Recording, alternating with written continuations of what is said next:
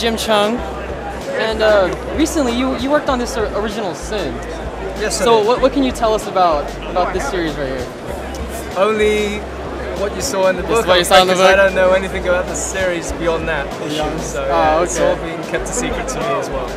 Yeah, so for those who don't know, the Watcher is found dead, pretty much. What other projects are you working on right now? At the moment, I'm working on some covers for Marvel. I should be getting the script to an issue of Avengers coming up, so I'll be doing some interiors with Jonathan Hickman again. Oh, cool.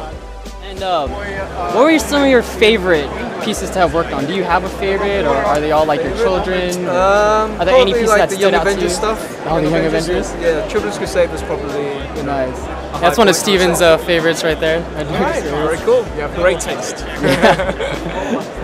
Alright, man. So yeah, tell the fans like where we can find you online, or if there's any. Do you have any like? You can just find me on Facebook or on Tumblr.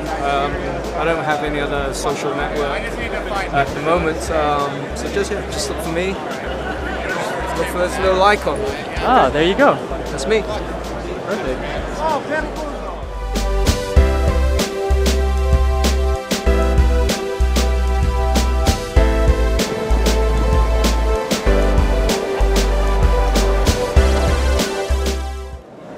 Say again?